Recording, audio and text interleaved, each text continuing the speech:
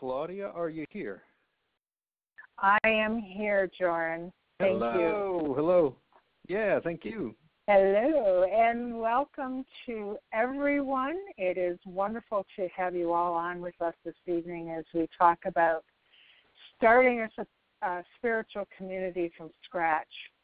What I'd like to do first is just presence us in this space by just doing a short meditation prayer with you all.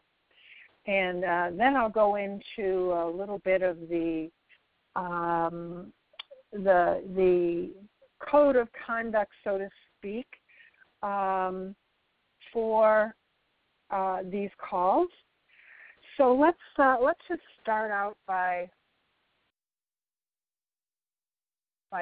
being present, by taking a nice deep breath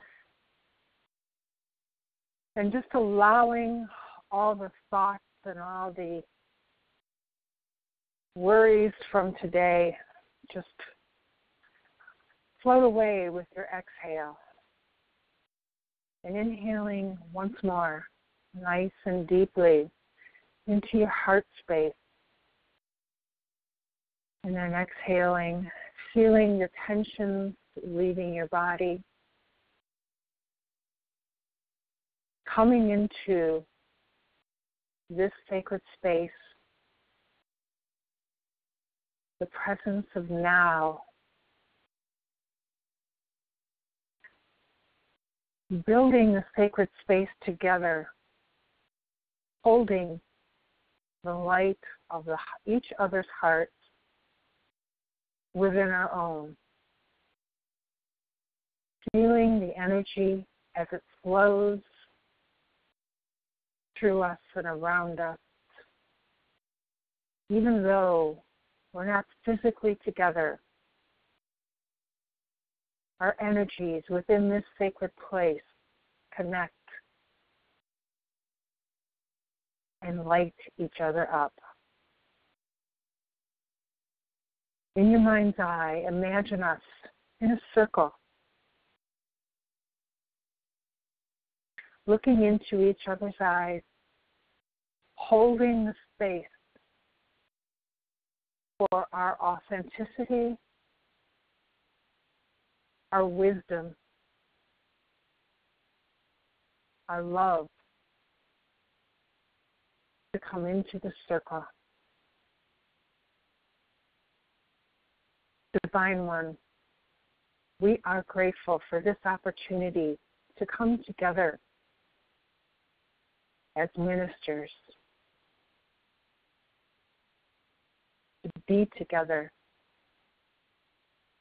as ministers, to get support and give support as Interfaith Interspiritual Ministers. And so it is. Amen.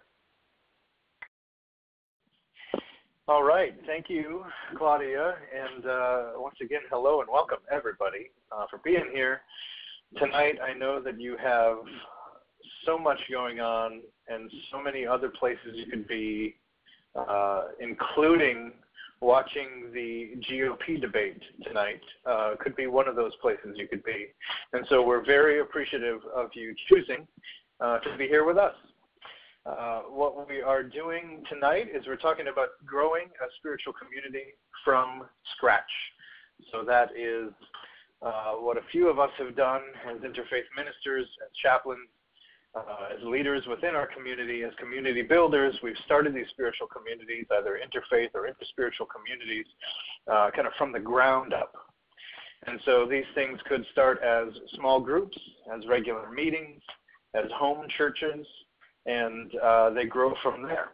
And so what we're interested in tonight is discussing how these start, how they grow, and maybe some best practices on how we can help them grow, and what tools we're using, either facilitation tools or technological tools, to grow these communities and help get the word out about them into the cities or the markets surrounding us that are hopefully seeking the kind of community that we're building.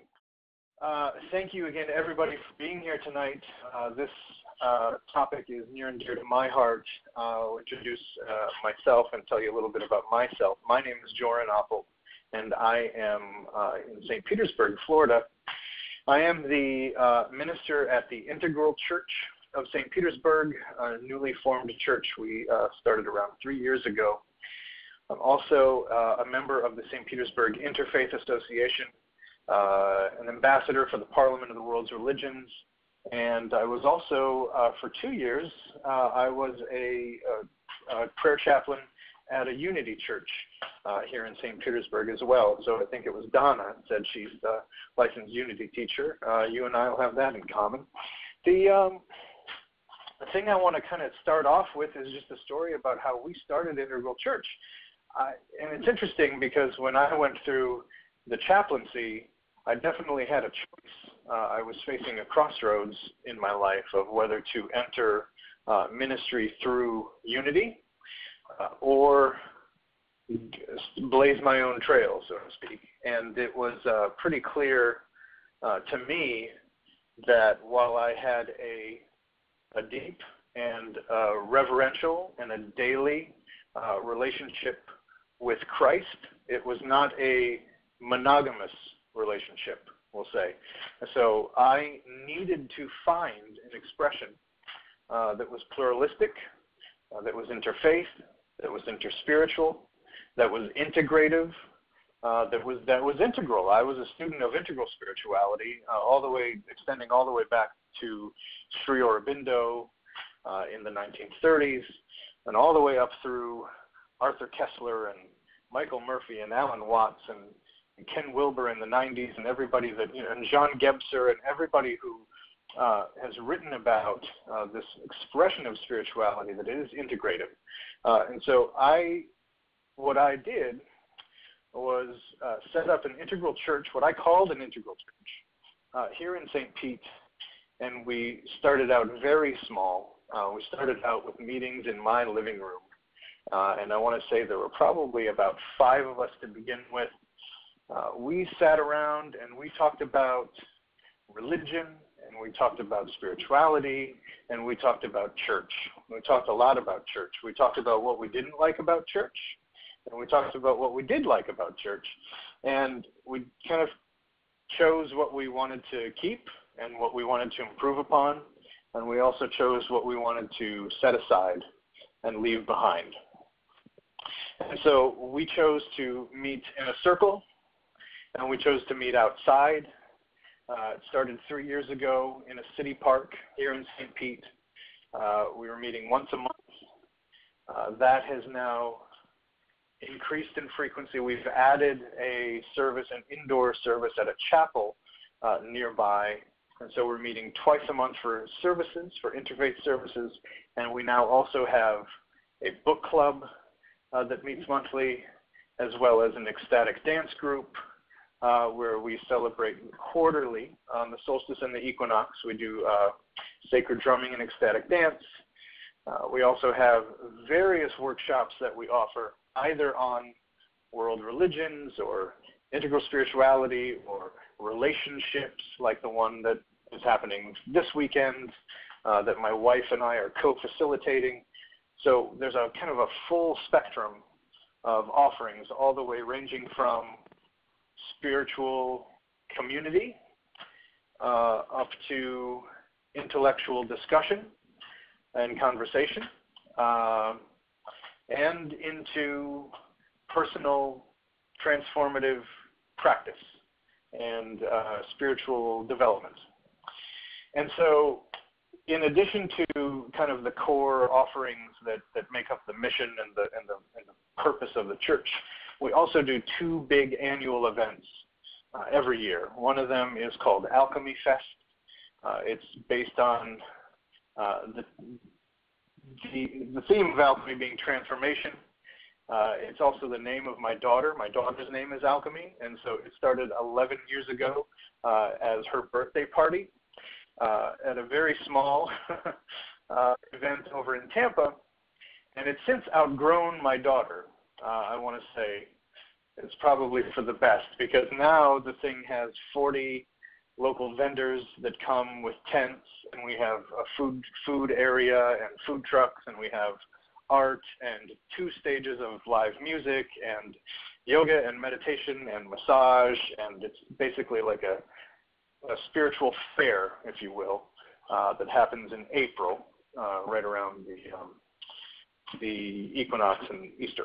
So that's one of the events that we do every year.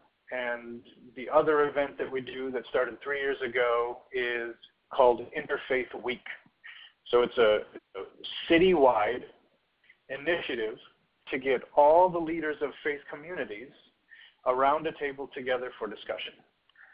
Getting faith leaders in a room together with people they normally wouldn't hang out with, having conversations they normally wouldn't have, ideally in a peer-to-peer setting. You know, some of them are panel discussions, some of them are workshops, and very few of them are keynotes or lectures.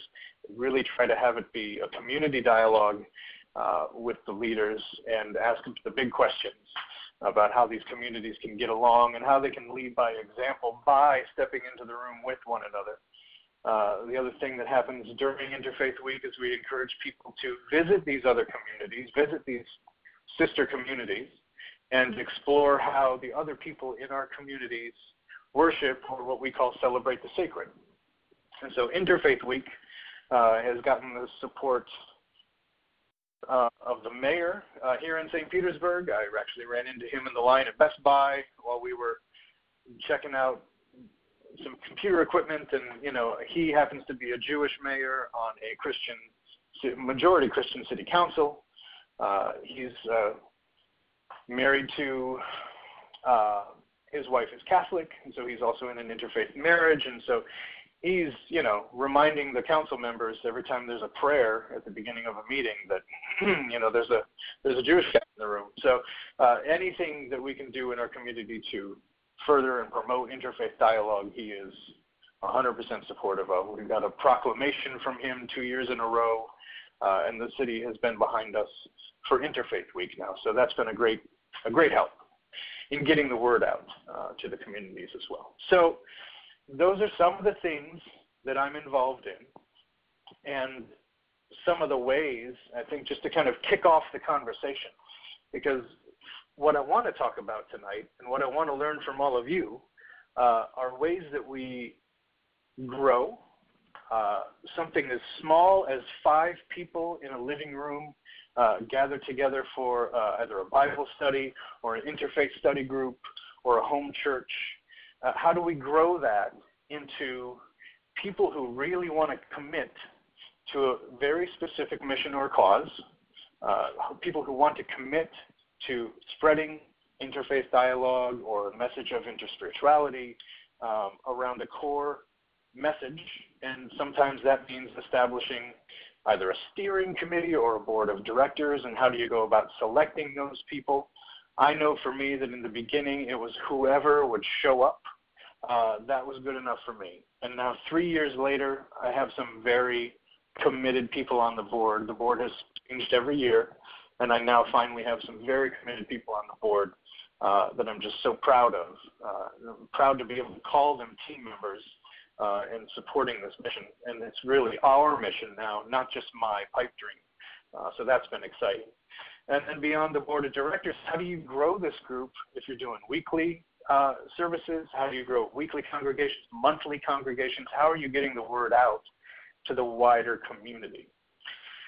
And so I've got some tips and some tools, obviously, that I use, like, you know, public relations and my experience in the private sector as a marketing director at a media company, and using things like Gmail and Google Docs to their full advantage to leverage contacts and reaching out to the press, and you know, doing events that the community cares about, i.e. Interfaith Week or Alchemy Fest, as well as doing the smaller, kind of more intimate and meaningful things like the interfaith services and like the spiritual development program. So if anybody has anything to share, I would love to hear from you. So raise your hand in the social webinar or press 1 on your keypad on your phone to raise your hand if you've got something that you'd like to share with the group about how you have grown and leveraged your community from a seed, from a tiny little seedling, into maybe 10 people, or how you've grown 10 people into 100 people. If you've got anything you'd like to share, please go ahead and raise your hand. And then the other thing that I think we should probably talk about is the frustration. I think that, if I can share personally, the frustration that we have in growing what's considered an interfaith and interspiritual community, when you have so many voices or people at the table. The fact that when we meet in a circle, so for us, there's no back pew, right? For when you come into one of our services, there's no way to just kind of hang in the back and just be curious and observe. There's a circle of chairs, or in the case of the outdoor service, there's a circle of people on a blanket on the ground, and you are forced to sit down with us and just become part of the experience. And so it's been fun and interesting to see the turnover in the people who come in, because I think as interfaith ministers, as leaders of any community, we're definitely seeing that the language we use, the expressions that we use in spirituality tends to land and be heard differently by different people. I'm a big student, coming from the integral spirituality tradition. I am a big student of spiral dynamics. And so when there are, let's say a Wiccan or a pagan in the circle, and we're talking about using some more tribal-based language, sometimes that conflicts with or has trouble kind of keying in with somebody who's at a more traditional, say, Catholic, a recovering Catholic who's there seeking new spiritual community, or say somebody who's a Buddhist who doesn't really have a sense of theology. We're trying to square the language we're using.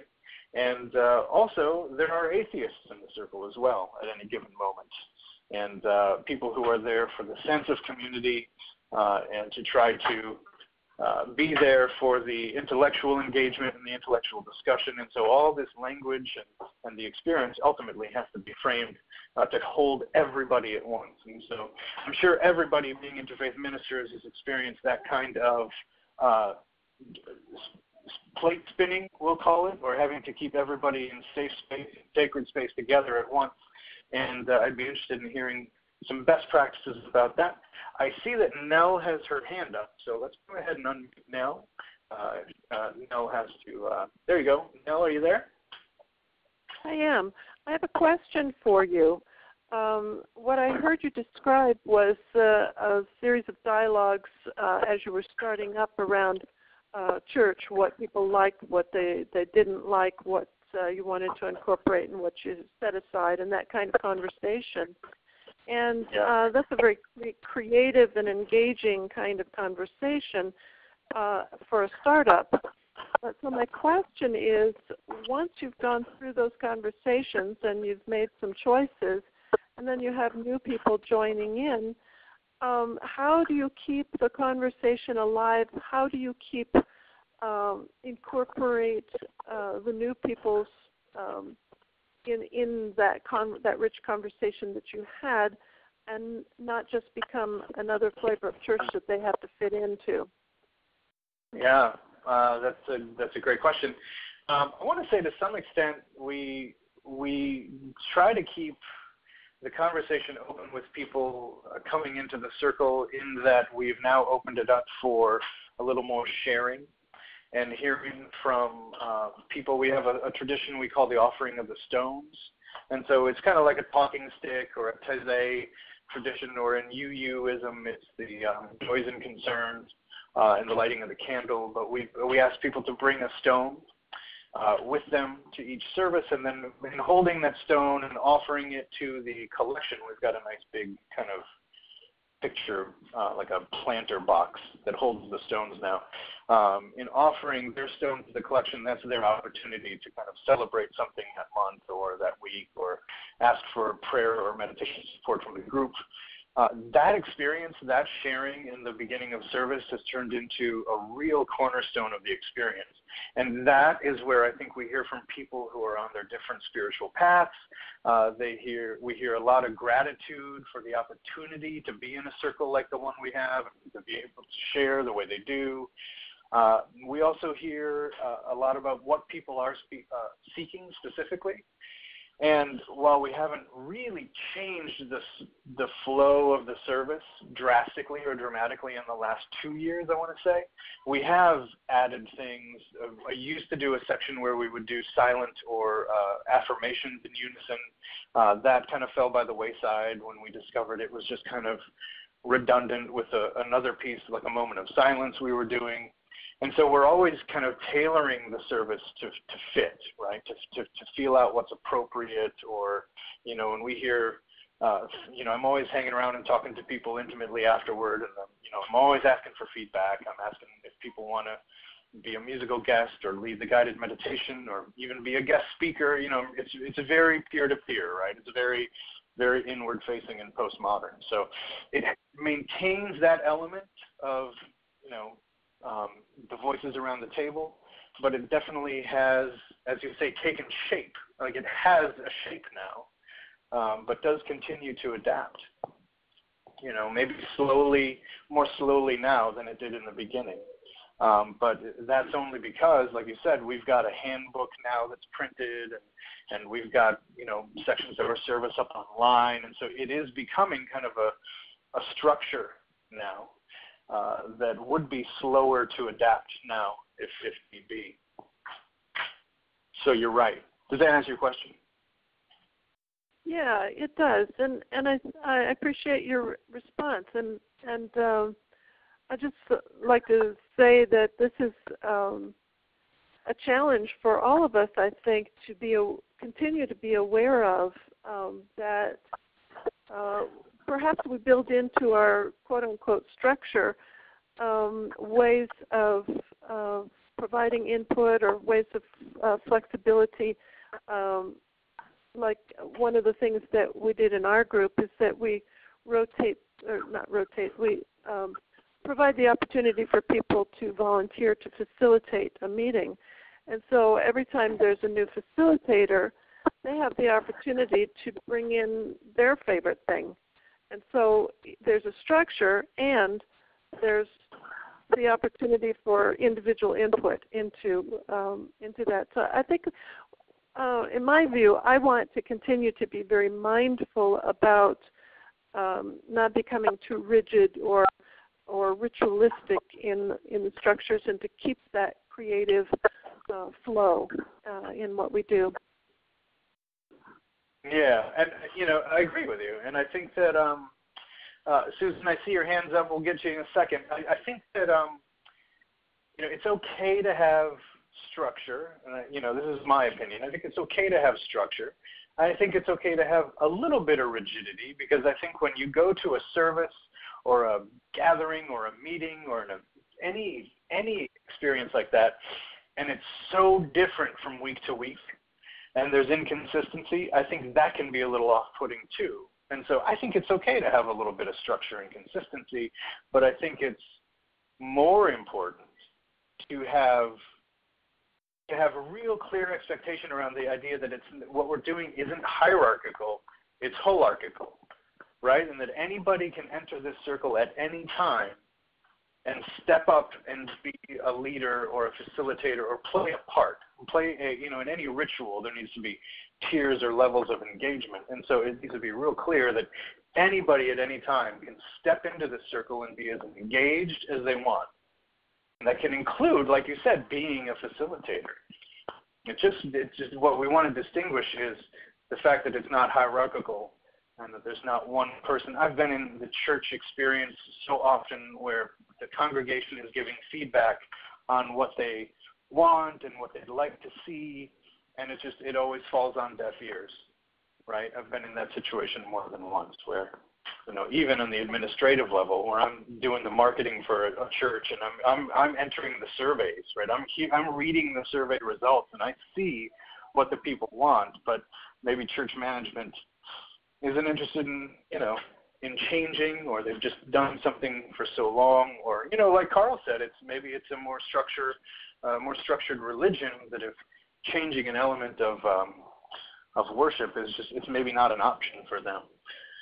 So yeah, thank you, Nell. Let's hear from Susan. Susan's got her hand up.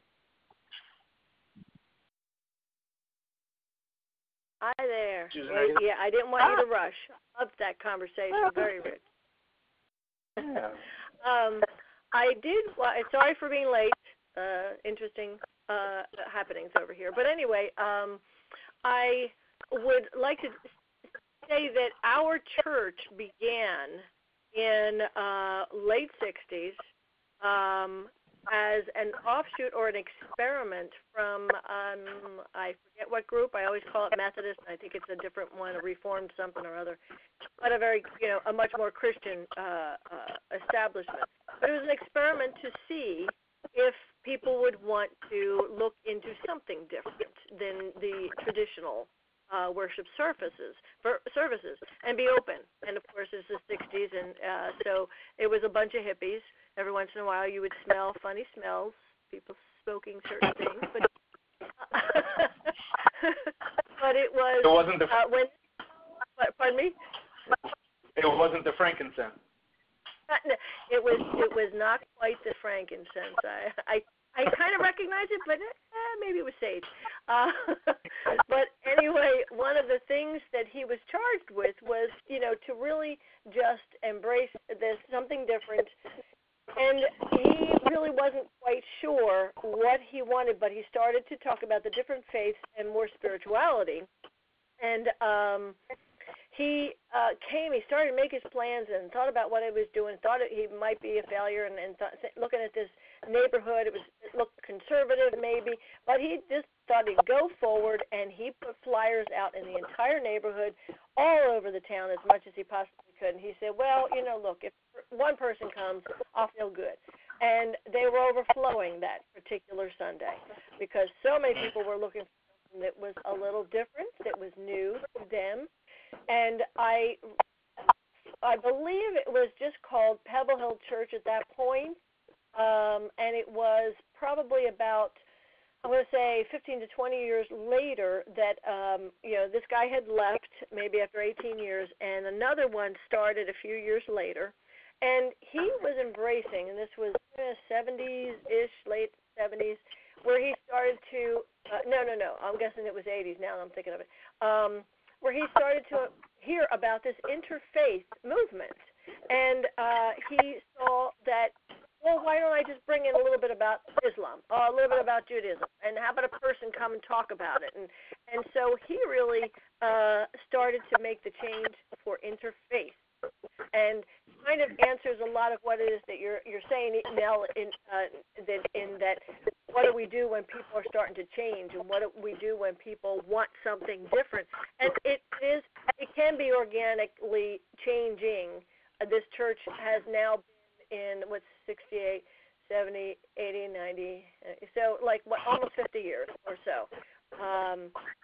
And so we've gone through so many changes where it was mostly kids and families, and then it was mostly elderly, and then, so we're going through another change. And right now we have the seminary, and we have to go back in. We have town meetings, much like you were talking about, Joran, where we try and have those pretty often, and not often enough sometimes. And there is anger. There is people pitted against each other that, people just end up not liking it, leaving, or coming back, or other people coming for a certain amount of time. It's just the flow of this kind of a situation. And I loved your story, Joran, about, how it is that it's happening in just a few years, which is pretty much how you got to just trust. And, anything that you try, somebody wants to talk about the Rosicrucians, and I really like to have such and such, can we really do that? Well, you try it for a while, and then if it doesn't seem to work at that particular point, it doesn't mean that it didn't work. It just means you put it on the back burner. Okay, maybe we'll try this in another year or 5 years. Because from what I can see about the history of Pebble Hill Church, that is what has happened. And then there is a psychic group that comes on the first Wednesday of every month. There's another group that does Course in Miracles, certain. So it's not all just about that Sunday thing. It's lots of different, let's say, committees or groups. It's growing, just constantly growing and changing. And it's all about interfaith now. And then we do have services about, Ramadan, about, for Easter, all of the holidays for Christmas time. You have all, Hanukkah, everything. And so we just celebrate them all. And then many different spiritualities. And we really try and bring in, even Native American, we bring in speakers to speak about things that people are looking to hear about. So it continues. Yeah, and so it unfolds, exactly. Can you spell the name of your church for me? Did you say Pebble Hill? Pebble Hill, Pebble, and then second word Hill, Hill, and it is an interfaith church right now. That's great. Yeah, it hurts my heart, to think about and see. I see them all over, and I work with them. The churches or any community who has a facility that is up and running on Sunday for 1 or 2 services, and then maybe on a Wednesday or Thursday for an AA meeting or something, and then it just lays completely dark for the rest of the week, and it's such a waste to me. There's so many, when you think about the violence and the hate speech and the prejudices and racism and issues around culturally and spiritually and religiously and LGBT issues, all of these things, that these community conversations that need to happen. Somebody needs to convene the community around these conversations in these rooms where spiritual leaders could really be leading the charge on this stuff. These rooms are just sitting dark. It hurts me sometimes to think about the lost potential and the years that that we have to make up. And the other thing that I thought when you were talking about people growing, and meeting their needs, I think that we really do need to take into consideration the fact that religion and spirituality is one of the few things that doesn't allow for maturity, for people to change, right? And Bishop Spong writes a lot about this and about, the church doesn't want you to grow up, right? The church wants to continue to tell you what to do and what to think. It doesn't want you to be an adult or to mature. And he has an idea that's the whole idea behind being born again, is to always stay with the mind of a child and that kind of thing. And he's got a specific bias against that tradition and some of that language, and I understand that. But really, just kind of objectively, religion and spirituality is one of the very few traditions that doesn't allow for people to kind of unfold and expand and grow. With other structures, educational institutions and artistic institutions, any other structure allows you to excel, become better, to consider more than one perspective, to grow in the way that you're interpreting or understanding, or this information is being revealed or taught. Religion just kind of has this ceiling, right? It has this ceiling that you can't break through, because as you move from, let's say, for example, Judaism to the more mystical form, say the Kabbalah, well, then you have to go to a different place to learn about the Kabbalah. If you're in Islam and you want to learn about Sufism, which is the mystical form of Islam, you have to go somewhere else to be a Sufi. And if you're a Christian and you want to learn about, Gnosticism or metaphysical Christianity or, New Thought, things like this, those are completely other systems and structures that you have to leave the building to go experience. And so it seems to me that religion can do a better job of kind of being a vessel and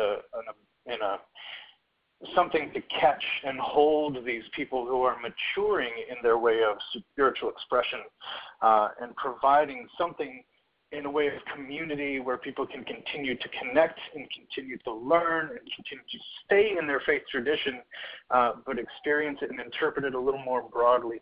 Susan, you have your hand up again. Let's hear from you. Yes, I also wanted to, you sparked me into something more. I'm very lucky to live in the Philadelphia area where we do have a Philadelphia Interfaith group, organization. We also have many groups that are into peace and organizing together, working all the different churches together. And we just, I'm going to say a year ago, we had a group, a gathering. We just didn't realize that it was on the day when there was what was called the Interfaith Walk. And so this year we want to be a part of that because we would really like to interconnect and really see what else is out there and how. But, check anybody who is in a larger city or area and wants to connect. There are lots just in my Philadelphia area and even the surrounding area. So check your surrounding areas. Maybe there are some other larger groups that you could work with if you're just starting your own group out. You're creating it, Joran, but wanted to throw that out there. Thanks. Yeah, absolutely. Thank you. And I agree. I've got a board member who specifically, when she came on board, said, "I will be a part of this as long as you understand that I will push you and continue to push you," meaning me, to get out of your comfort zone and continue to go out in the community and connect with these other faith leaders, because it's important to get around the table with a rabbi and an imam and a pastor and have a conversation. So much can be learned in those moments. It's inexplicable. It's indescribable. And as leaders of community, it's not just about comparing notes and talking shop and getting in a room. It's really there's a sense of orientation that happens when you get in the room with these people, and there's a sense of I think it was Raymond Panikar who said that you have to come through a specific faith tradition in order to be fully engaged in interfaith dialogue, because what happens is that your own faith deepens when you get around these other traditions, and that really is the case. And I'm thankful to the support of my board and the people around me who have continued to push me, though I might fight kicking and screaming at the time. It's really worth it when you get out in the community and you start to connect and you start to see these connections and these seeds that you plant come to fruition and really pay off. So let's hear from some other people. Does anybody have any questions related to anything else that was said, or have any feedback on what's been said so far? Claudia, you've got your hand up. Why don't we hear from you?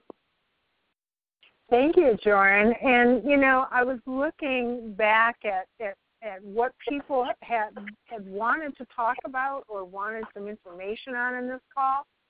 And as I was looking back on that, I saw that quite a few people wanted to know, how do you get the word out? What would be the best way to get the word out that you are forming this community, and how do you reach the right people? So you being a marketing person, maybe, and any other people who are marketing people, if there are any, Tammy is too. Right. How do you get the word out about it and attract the right people? That's my question. Okay, yeah, it's a really good question, and in core to why we're here tonight having this specific discussion. So, I'll just start with describing some of the tools that they're at everybody's disposal. Everybody has an email account. If you didn't have an email account, you couldn't be on this call. So everybody has an email account, and you've got probably at least 50 people in your address book that you could invite to something that you threw together that would probably be interested in an interfaith experience or an interspiritual experience. whatever you choose to call it, whatever you choose to, whatever language you choose. And then the second thing would be, well, let's stay on tools for a while, because there's Facebook, there's Google+, there's Twitter, there's even Instagram, and now there's Snapchat, and there's YouTube, and there are so many tools now at our disposal to get the word out about what we're doing. Me coming from a background in media and marketing, admittedly, it's second nature for me to write a blog post, shoot a little video on my phone, upload it to YouTube, embed that video in the blog post so that I can not only share the blog post on Facebook, but also embed the video on Facebook and share the content kind of separately and then together in one format, and then tease it out to Twitter and to the other formats as well. And then all the while growing your email list, right? So you've got a weekly or monthly email newsletter that goes out to continue to grow this audience around whatever it is you're doing.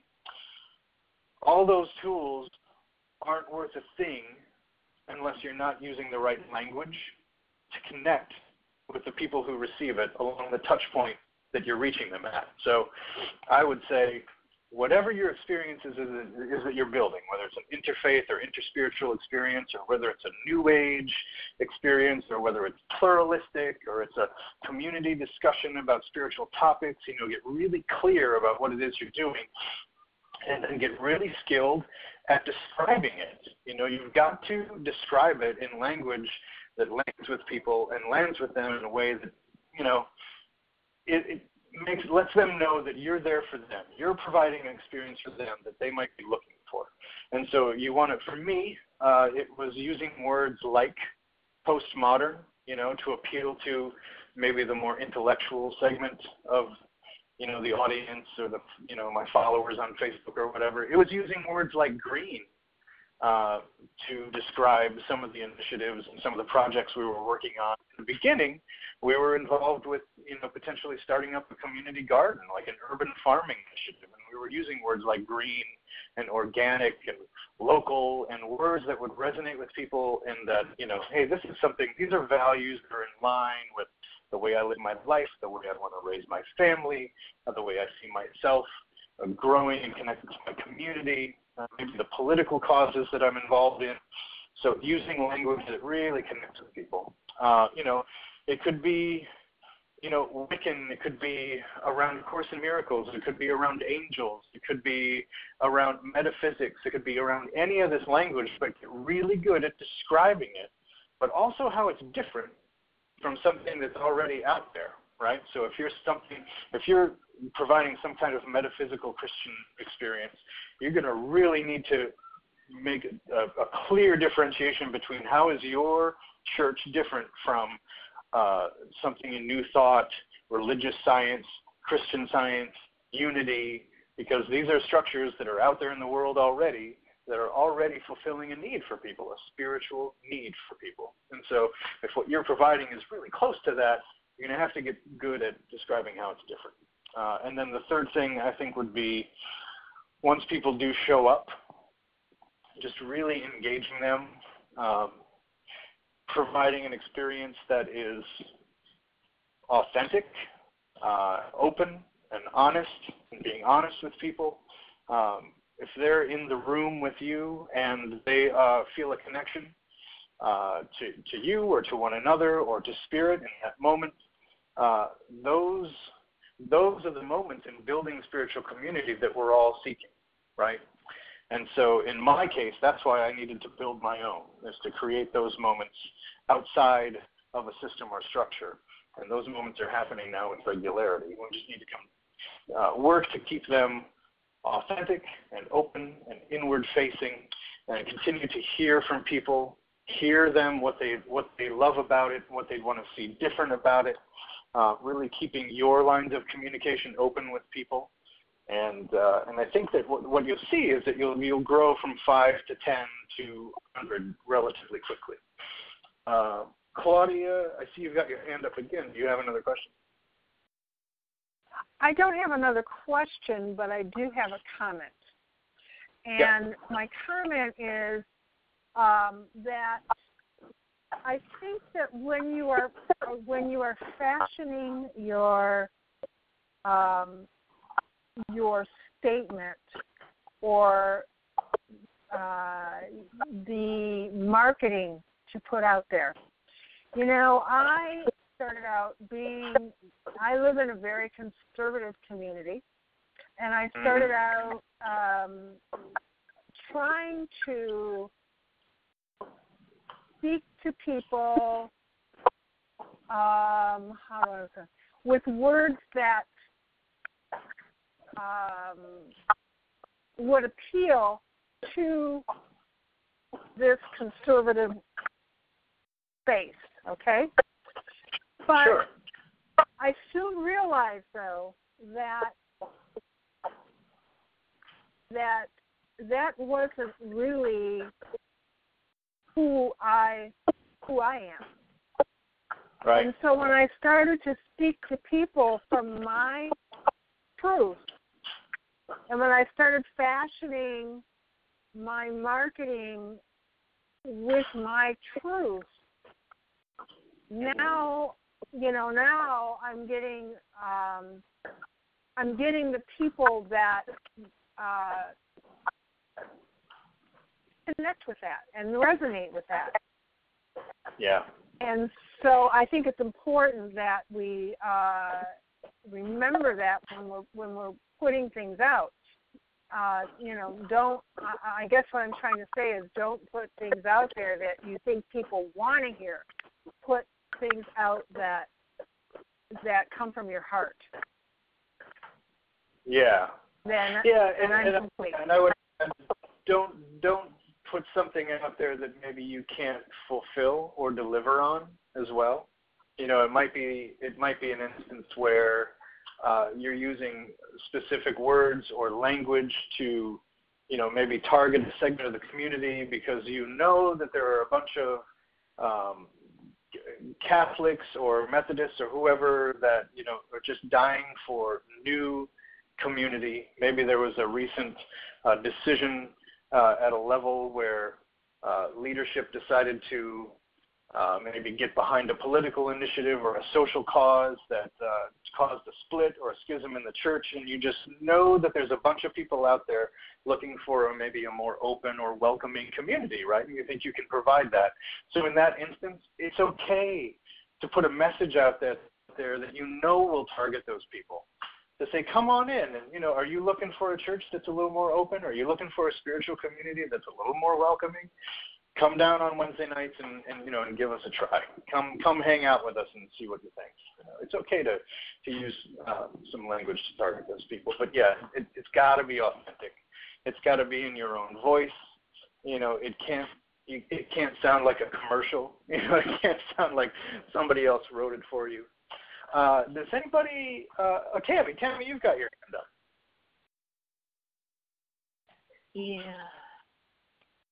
Yeah, okay, can you hear me? Yeah. Good. Yeah, I just wanted to mention a couple other possibilities in the marketing and advertising and PR realm. Something that I came across a couple years ago is called Meetup, and I think it's .com. But it's a great resource for posting get-togethers. There are all kinds of gatherings going on out there on different topics, and I thought that I would throw that out there because if you're thinking about starting up something right from the ground, it might be a good option to go with. Also, there are in certain communities, I believe, there are free publications. The one that I'm familiar with here in Michigan is called Natural Awakenings. I think that's the name of it. But it's distributed in towns and cities. You can spot it here and there, and it's got a spiritual twist to it. And I think that you can post in the back of that for free, but there are also opportunities to announce anything that's happening, any events that are happening in the area. And I don't know if that costs anything, but it's probably just minimal. And it might be a good way to reach your market that way, too. So just a couple of things that came to my mind that I thought I would share. Yeah. Thank you. Yeah, both great ideas. Natural Awakenings is solid, and I would add too, I'm a little biased because I work for an alternative news weekly. I work for Creative Loafing, which has papers in Tampa and Sarasota and Charlotte and Atlanta. But there are alternative news weeklies in some of the larger metropolitan areas, like, say, the Village Voice in New York or the Philadelphia City Paper, or things like that, it's not the daily paper. It's usually the alternative to the daily paper that's usually more liberal and includes events that, people who would be down with what you're doing would probably be reading. So those alternative news weeklies are always another good outlet if you're trying to advertise in print. And then I would also add that going out to events, I mentioned we do a couple big events per year, but we're also out at other people's events. So we've got a 10-by-10 tent, and we've got a banner, a little, 10-foot banner that we zip tie up, and a little table with some brochures, and we're out talking to people. And we're out at these events alongside the Atheists of Florida and Shambhala Meditation Center and the Quakers, and at some of these events we're definitely not the only nonprofit on the ground, and we're most times not the only church on the ground either, or spiritual community on the ground. And so we're out there talking about what we do.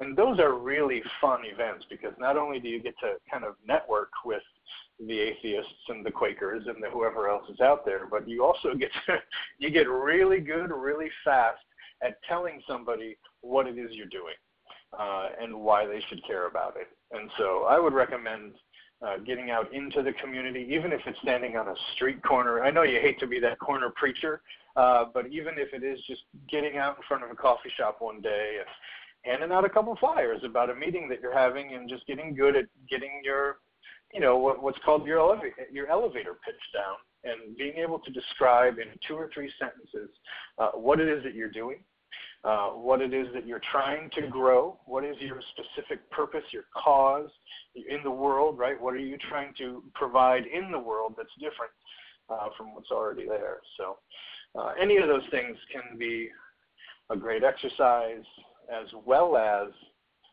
a way to grow the community itself. We've seen, I've found a board member through meetup.com. It was actually the only person that came in all year through our Meetup account, but she became a board member. And events, I can't tell you how many emails we get when we go out and have a table at these community events. Like we have the Quakers do the Circus McGurkus. We have a local business organization that does something called Localtopia, where it's thousands of people, and we have a booth there. There's many events that you can be at. I'm sure you might have to, if you're in a really small little hamlet, you might have to travel a little bit to get to some of these larger events, but it's definitely worth it. Anybody else have any questions or comments or feedback on or thoughts on what's been discussed so far? Go ahead and throw your hand up.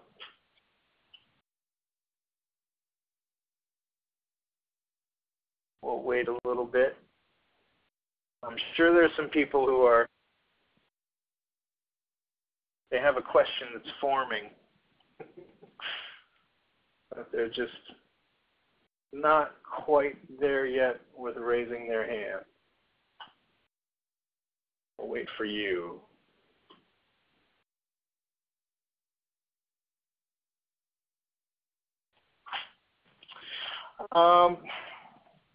I would like to, let's see, I think it was it Kate who was doing the work with the senior communities? Maybe somebody can help me remember. Maybe it was Kate. I'd like to ask her a little bit about that. Kate, was that you? Yes. Was that you that was trying to start up a ministry? And can you tell us a little bit about that? I've worked in nursing homes like all my life, so like all my adult life, so that's over 30 years. And more and more I find I'm drawn towards where they are religiously and spiritually. So I pursued chaplaincy, and en route to that I'm also pursuing interfaith ministry just to be able to really connect with the different faith systems I've been meeting along the way.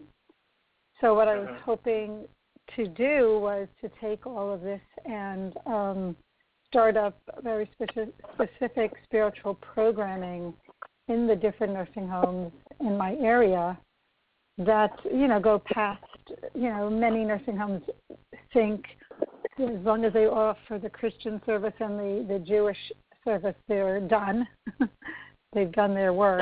Yeah. And I find that is really not the fact, and that the elders are very curious about conversations around what they believe.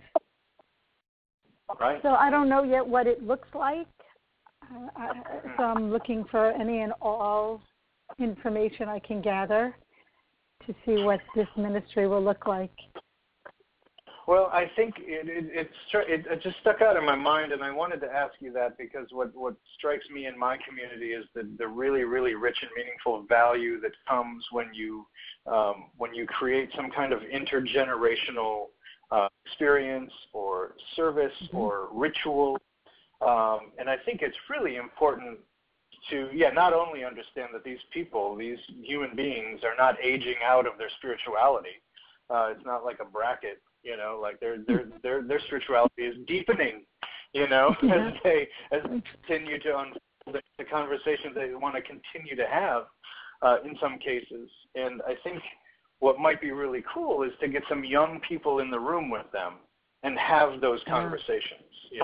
Because it might not be the members of their own family that want to enter into that conversation, but I tell you, there's 10 college students who would love to be in the room with them and hear their story. You know what I mean? So that could be fun. Great.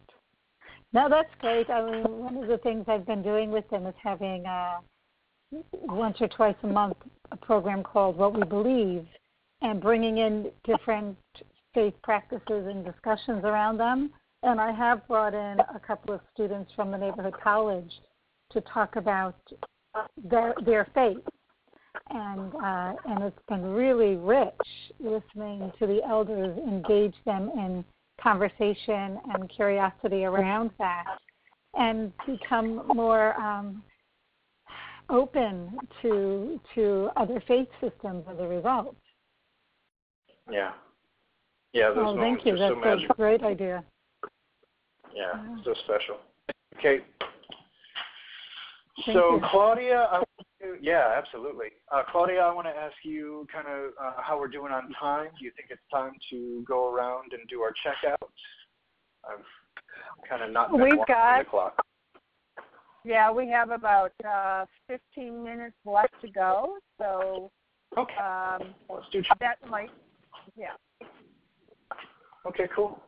Well, then, since I have you, then why don't we start with you? Let's go around and have everybody say something that they loved about the call, and then say something that they would change about the call, and then lastly, what they're going to carry from the call out into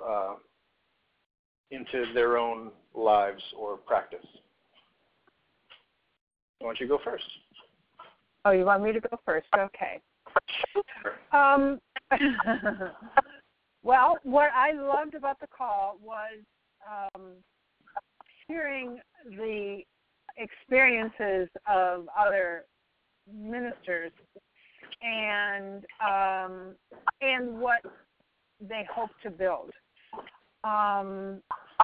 What I would like to change about the call, I'm not sure there's anything I would like to change, except maybe to be a little more mindful of the request from the beginning. And what was the third part? What I love. What I'll carry forward. The comment that Kathleen talked about and you talked about in terms of bringing in younger people to be with the older people. It's interesting because in the group that Tammy and I do here, it's about half and half. And the intergenerational conversations and wisdom is just wonderful. And I learned so much from the young, and they are eager to hear from us too. And so I would love to see more ministries delve into that. And I am going to see what I can do about, expanding that both in a local level and online. So thank you. Yes, thank you. Thank you. Let's hear from Rosemary. Rosemary, are you there? Which one, me?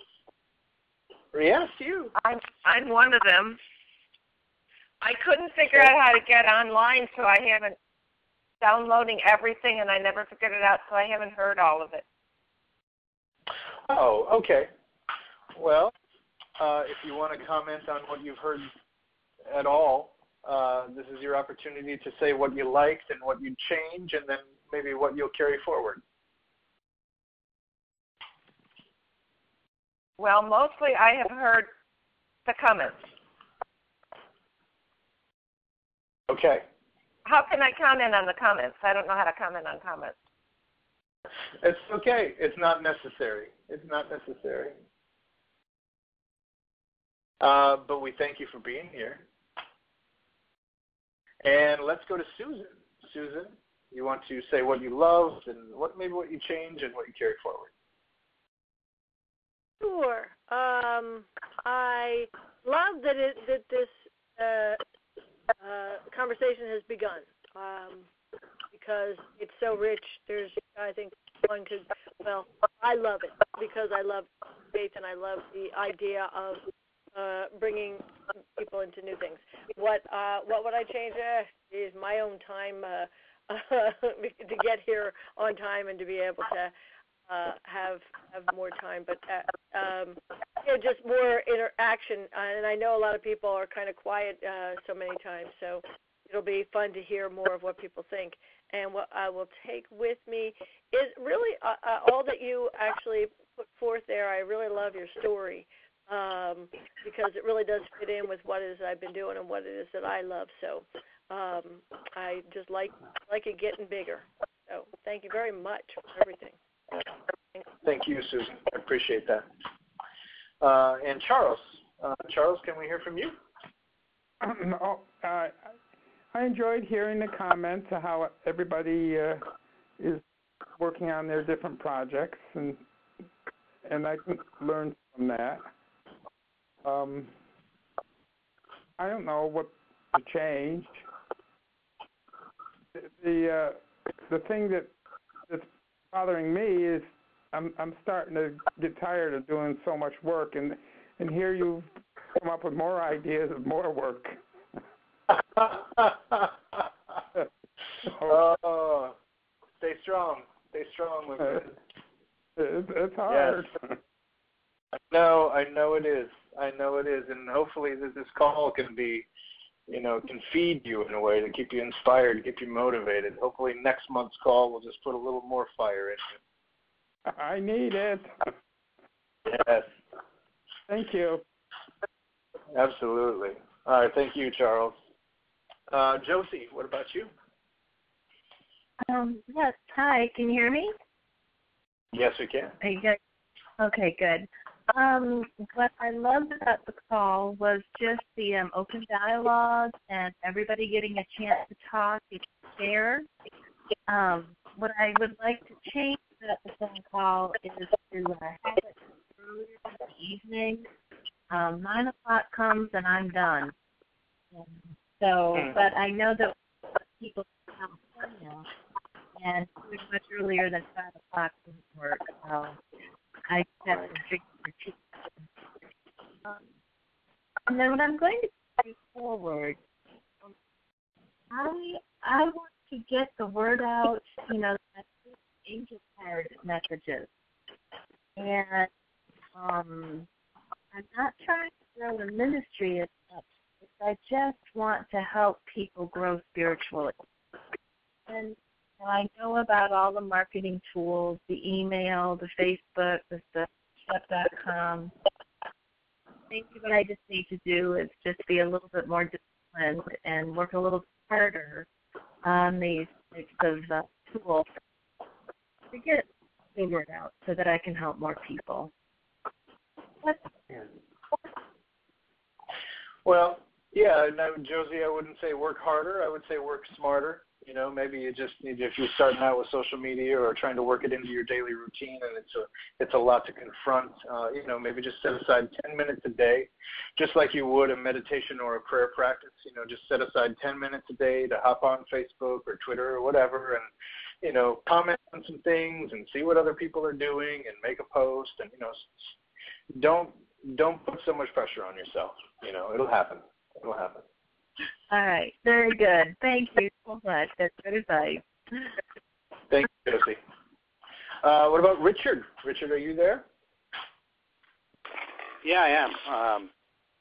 What I really liked and appreciate a great deal this week is that you told your own story. That was some pretty informative stuff there.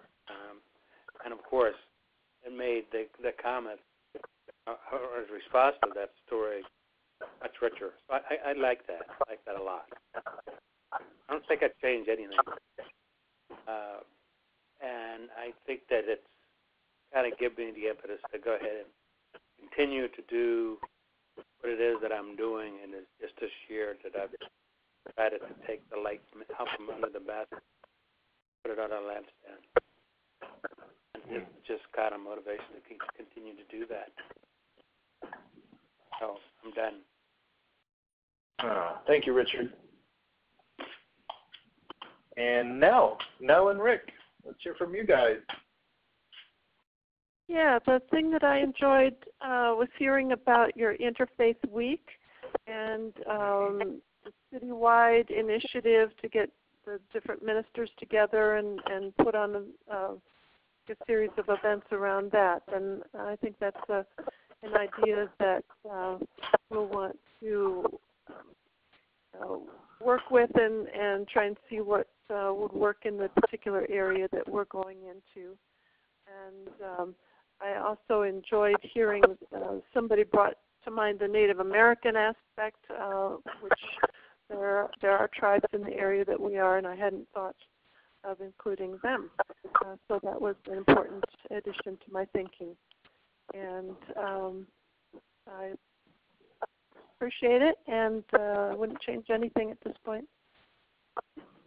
And for Rick, I really enjoyed your facilitation. Enjoyed it last time, enjoyed it this time. And the one thing you mentioned with even handing out flyers on a street corner, we've joked about that, and it's probably a good idea. So I'll ask Mel to do that, and I'll stay home. But that's about it. Thank you. Thank you, Rick. Thank you, Nell. Kate, let's hear from you. Final checkout. Hi. So I guess what I really loved a lot about the conversation tonight. Really enjoyed hearing about the different interfaith communities that are out there, and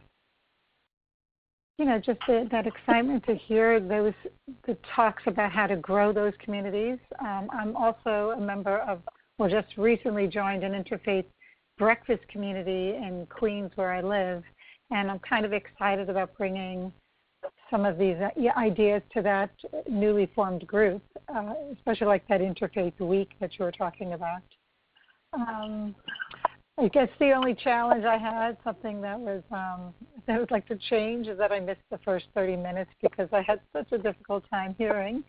And, I appreciate that you were trying to help me get connected. And I also appreciate whoever it is that's been typing all the conversations, because I'm going to be able to catch up by reading all of that later. As far as what I take with me, a reminder of use of social media, especially meetup groups, which is a little bit alien to me, so that's something for me to explore. And also just your most recent mention of intergenerational opportunities. I do so much of that, but really looking at it from the spiritual perspective, and how can I make that happen. So thank you. This was a wonderful evening. Thank you, Kate. Let's hear next from Ed. Ed, are you there? Yes, I am. I really like, I'll take one thing, is I think that you are really bold and audacious, starting like this week celebration and everything you were talking about. So I think that you are thinking big, and I like that idea. In terms of what I would change, maybe if you had some links to resources or titles of useful books or something, that would be also like an addition to our conversation. That would be really good. And what I would take for myself would be, I'm very comfortable with the social media and everything, but I think your notion of going to events, being on street corners, being out there with people, I think that that's really something that I need to work on. And so I'm taking that from tonight's conversation, along with all the other ideas. And thank you. Thank you, Ed. Appreciate that. And right after we hear from everybody, I will point you to a nice long list of links that everybody can go visit. First, though, let's hear from Sandra, who is the person who has been diligently taking all those notes that will be sent out after the meeting, and we want to show some gratitude to her. And, also hear from her. Sandra, are you there? Hi, I am, and it's been a wonderful conversation. It's been my joy to try and capture what has been brought forth this evening. I have just loved the sharing and the expansion of that, and I've learned a lot of things. And so, like Kate, I'm going to take the notes that I made and reread them, so that I can integrate them just a little bit more. Also, I'm glad that the idea of social media, which I know to be a very important tool for getting the word out, for hearing that reiterated. So that's probably my takeaway, is just getting out personally to the different kind of events in my community, or wherever kinds of groups of people wind up being, and simply sharing. And it's just me by myself, so that's going to require some kind of getting myself up and ready and to go kind of energy. But I'm looking forward to experimenting and experiencing it all, and I am complete. Thank you, Sandra. Thank you so much. Tammy, are you? You want to be last? It looks like you're the last one. I can be last. Well, I will say that I think what I loved about this topic is that it was brought up, and that we have so many people on. It's good to know that I'm not alone in how I think about things, and this has been a topic in the back of my mind for several years, I guess ever since ordination. But it was always the question, how? That's a big undertaking, and sometimes when it becomes so big, it never happens. So taking a little bit at a time is better for me anyway, and that would probably be the biggest takeaway for me. I also appreciated hearing you talk, Joran, about being clear on what my mission is, because I'm not sure that I am.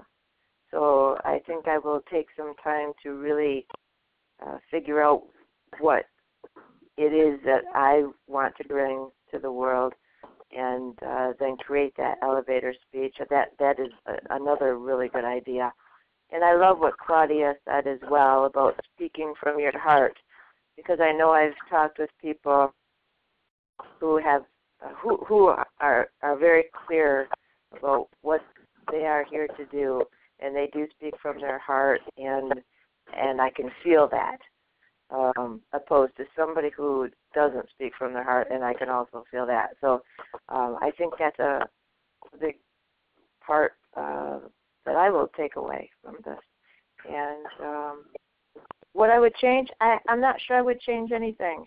I wasn't able for some reason to get on the social webinar part of this. I kept getting an error, but I will look into that, see what happened there. But other than that, it's been a great discussion. Thank you. Thank you, Tammy. Thank you, everybody.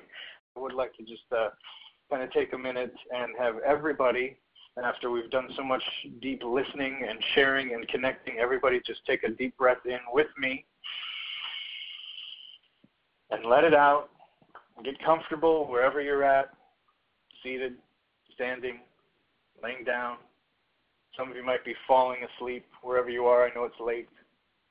You might be getting ready to relax completely. So just relax wherever you are. And just take a minute to connect with the intention of tonight. And that is the intention of growing, the intention of unfolding, the intention of holding more space for one another. Whether it's a larger worldview, whether it's increased compassion, whether it's an increased ability to listen, or just to listen more effectively, we hold that here for one another tonight by connecting to each other, by sharing our values and our voice, by sharing in this experience, by allowing Spirit to enter us here and act through us here and now, in this moment, this beautiful, perfect moment of now and now. And we are grateful. And we say amen. And I'll close with my prayer from the integral tradition, which is, may our consciousness and our behavior be of benefit to all beings in all worlds, liberating all into the one taste of this and every moment. And so it is. Thank you and good night, everyone. Thank you so much for being here. Thank you. Thank you, Claudia. Thank you. Good night, everyone. Thank you. Good night. Thank you. Good night. Good night. You well all.